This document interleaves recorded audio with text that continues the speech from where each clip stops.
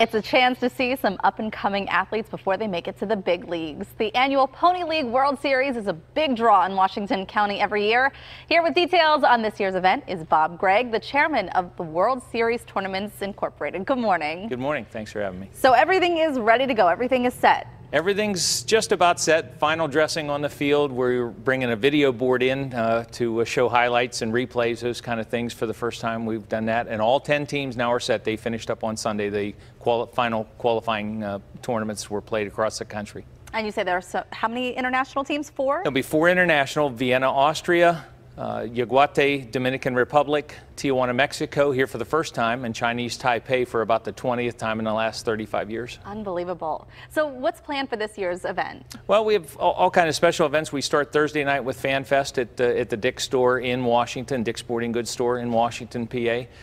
Opening games are on Friday. We have opening ceremonies on Saturday, plus our Champions League game, which features our special needs kids, an opportunity to play on the World Series field. We have Pirates Day on Sunday, Military Appreciation and First Responders Appreciation Night on Tuesday.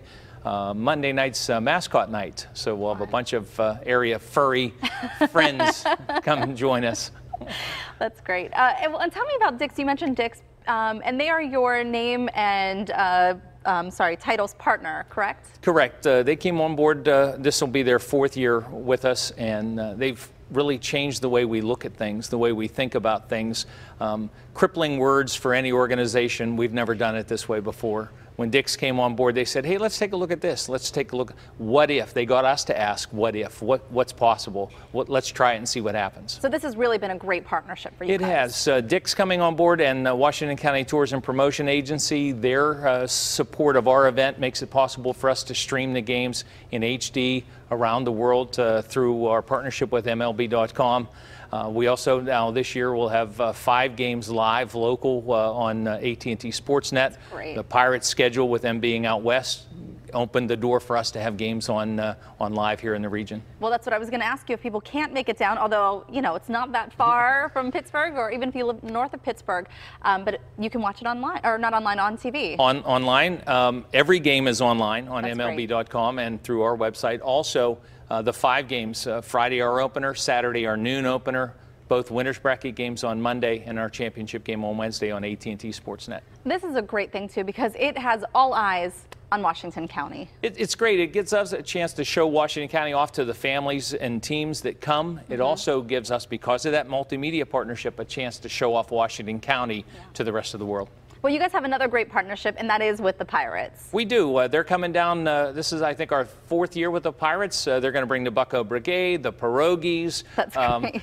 Frank Coonley will be there. Some Pirate alumni will be there as well. That's on Sunday afternoon, somewhere around 2 o'clock. Those activities will all get started. Our games on Sunday start at noon. That's awesome. And how much are tickets if people want to come down? $6 for adults, good for the whole day. $4 for kids.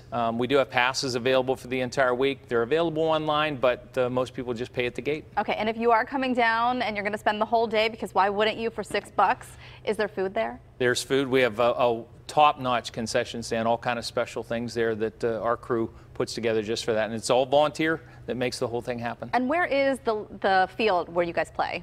Lou Hayes Pony Field is the world's original, first ever pony baseball field. It's built in Washington Park, right in Washington, Pennsylvania, right off I-79 Laboratory exit and Route 40. Okay, great stuff. Thank you so much for joining us this morning.